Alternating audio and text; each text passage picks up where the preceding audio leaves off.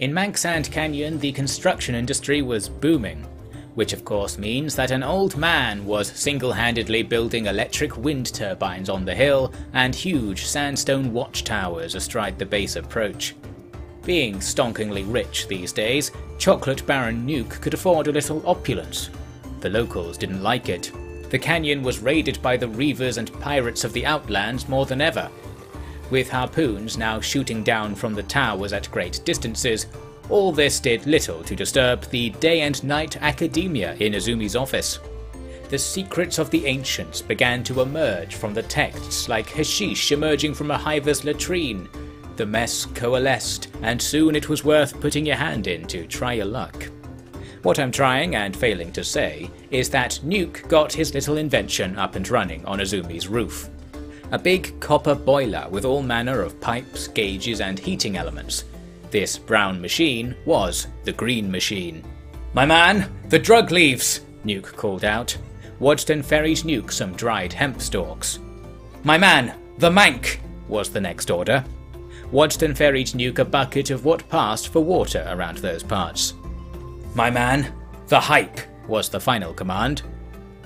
My prince, I believe in you," Wadston offered as Nuke started feeding leaves into the top of the boiler. "Harder, my man!"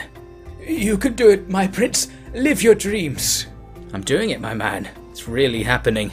I can't believe it. Get that water shit in there. Hydrate the fucking fire and shit. What was the next step? Gotta turn this... My man, I can't hear you." "My prince, you're amazing. I've never seen anything like it. Keep it up, my prince." "I won't stop till I reach the top," Nuke exclaimed.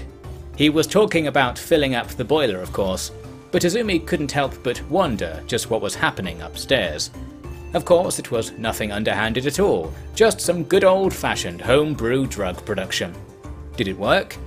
To find out, Nuke happily volunteered to test the first batch that came out.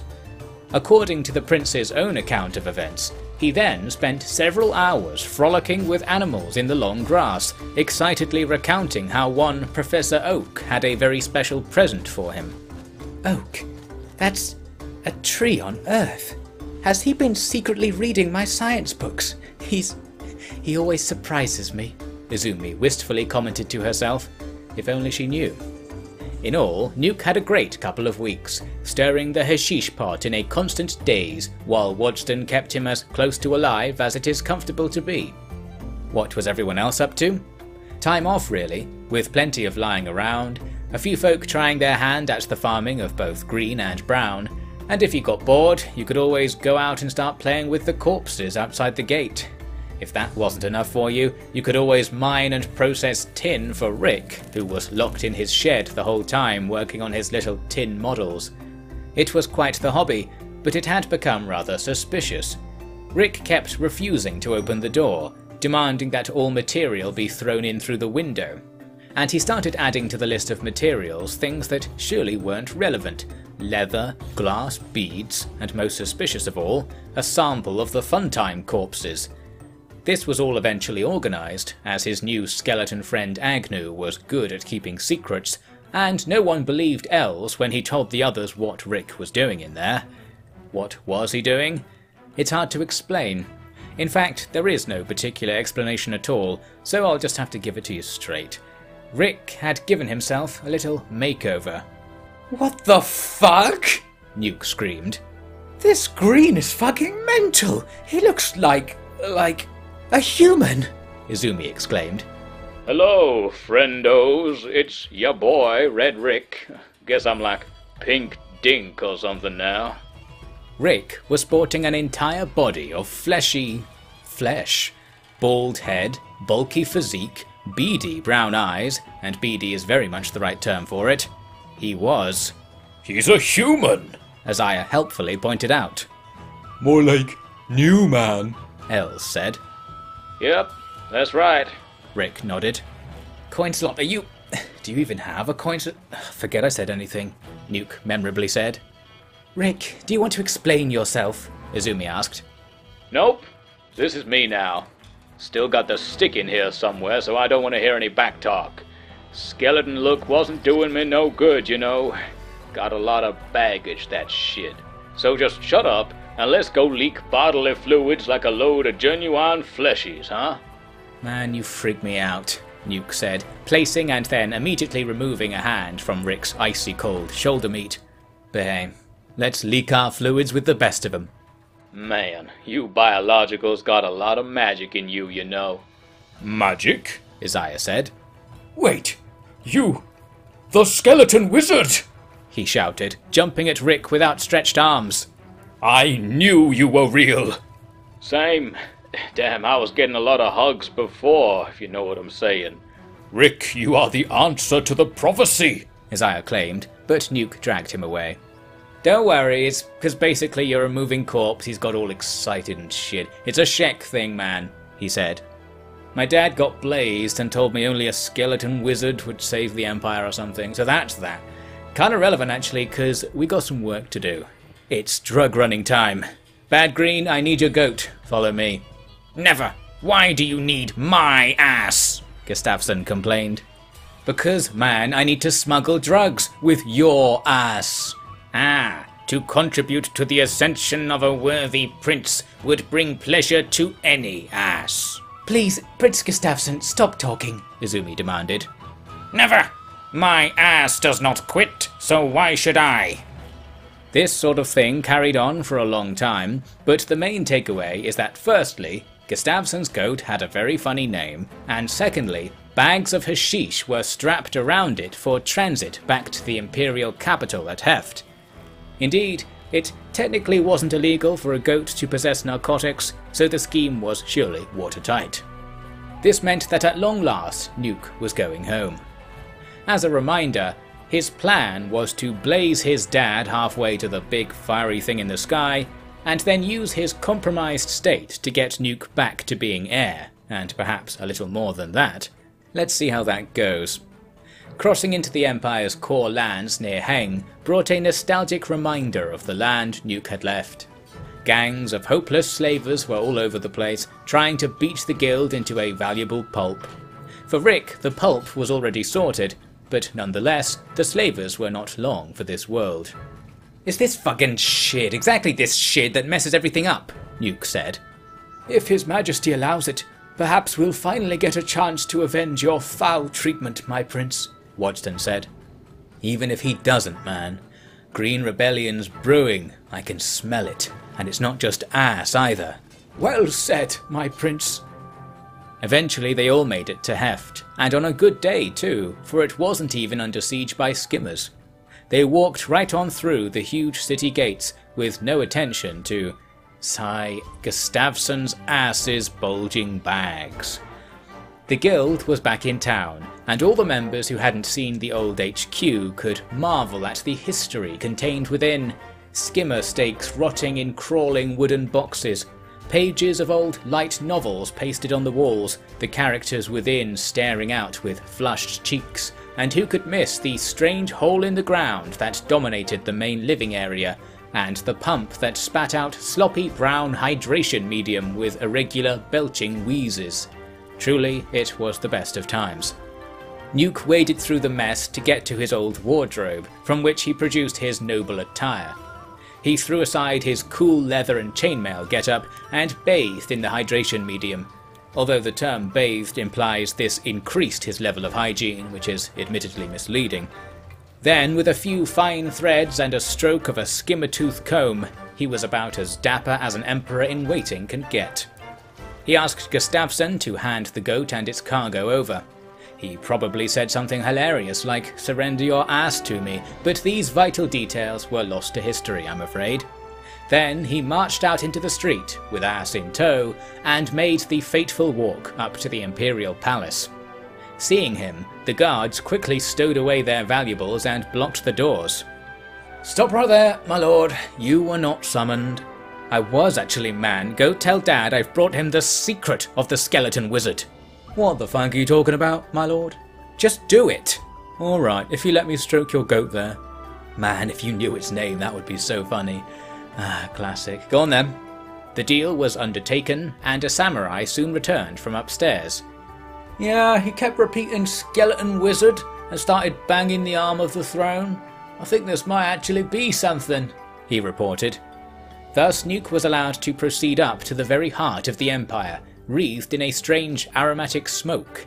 He waved his way through it towards the throne. "Dad, what's all this shit?" he asked. Tengu was slumped on the throne with a charred lump of something in his hand. Green boy, is that you? "It's your only child, whose name I leave to you to remember.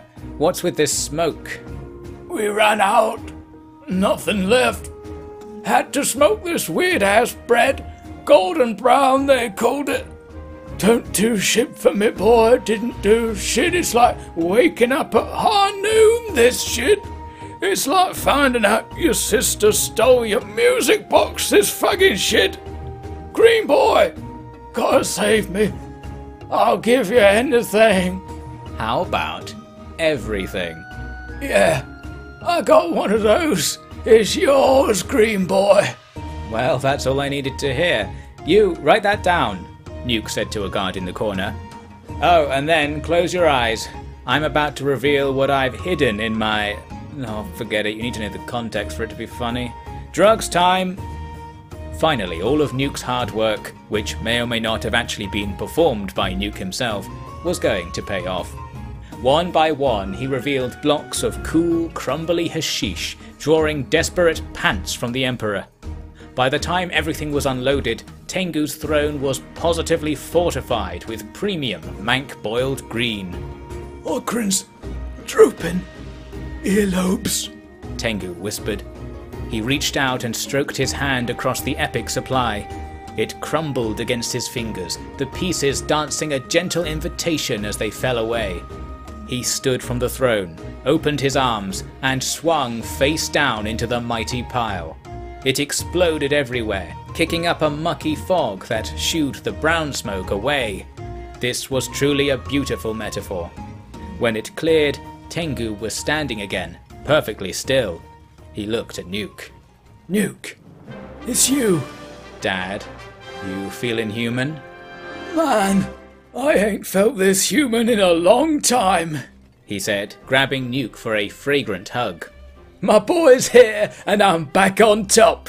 Yeah, baby. Come on, let's get some air and shit.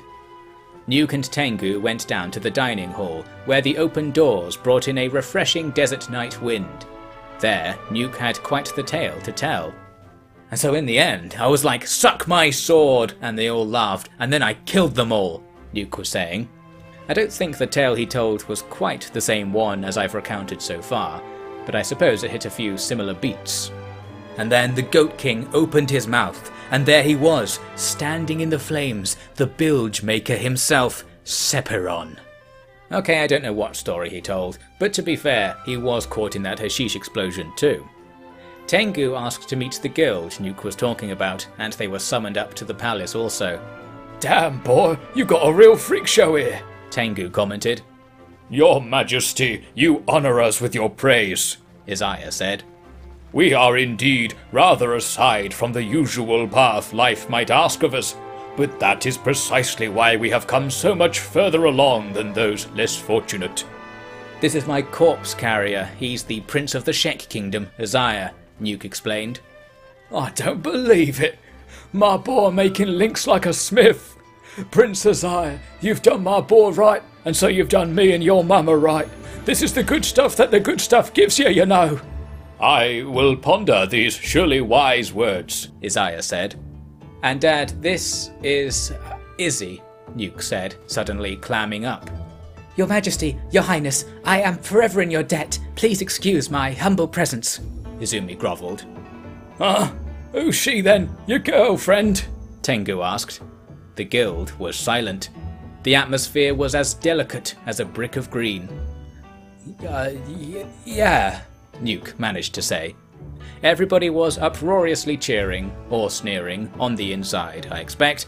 But in action, all that happened was Izumi stared at Nuke in shock. Nuke, I mean, Your Majesty, I wouldn't dare, she blurted out. Dare away, about time this kid got a proper relationship. Oh, did he not? Nope, real loser this guy. Dad, please, I was busy and I had commitments, Nuke said. Yeah, commitments to your goddamn Japanese picture books. At least you finally got it out of your system, huh? Sure, totally. Good. That's no hobby for a 20-year-old man to be obsessing over. What? You're 20? Izumi gasped. Yeah, so what? Nuke shot back. But you look like your eyes and your face. Don't worry about that, my child. Tengu laughed.